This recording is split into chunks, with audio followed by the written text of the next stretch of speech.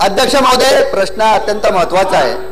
अध्यक्ष महोदय, मंत्री महोदयांनी सांगितलं की मुख्याधिकाऱ्यांच्या पदाची आम्ही मान्यता घेतलेली आहे आणि त्यांची मागणी केलेली आहे। अध्यक्ष महोदय, फक्त मुख्याधिकारी नेमून चालणार नाही। अध्यक्ष महोदय, पूर्ण यंत्रणा उभी करावी लागेल। त्या नगरपंचायतीमध्ये सर्व स्टाफ पूर्ण उभा करावा लागेल। यांनी फक्त मुख्याधिकाऱ्यांची सांगितले की आम्हाला मुख्याधिकारी भेटणार आहे ते आम्ही देऊ। याच्या व्यतिरिक्त पूर्ण स्टाफ नगरपंचायतीला देण्यासाठी आपल्याकडे काय धोरण आहे आणि ते किती दिवसात आपण नगरपंचायतीला पूर्ण यंत्रणा उभी करून देणार। दुसरा प्रश्न असा आहे की 80% नगरपंचायती अशा स्थितीत आहेत की त्या कधीही आपल्या पायावर उभी राहू शकत नाही।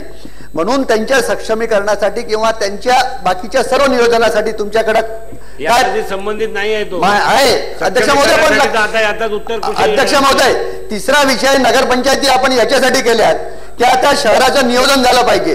आज आपल्याकडे नगरपालिकांना द्यायला एटीपी नाहीत, तर या सर्वांना एटीपी देण्यासाठी आपल्याकडे काय नियोजन आहे?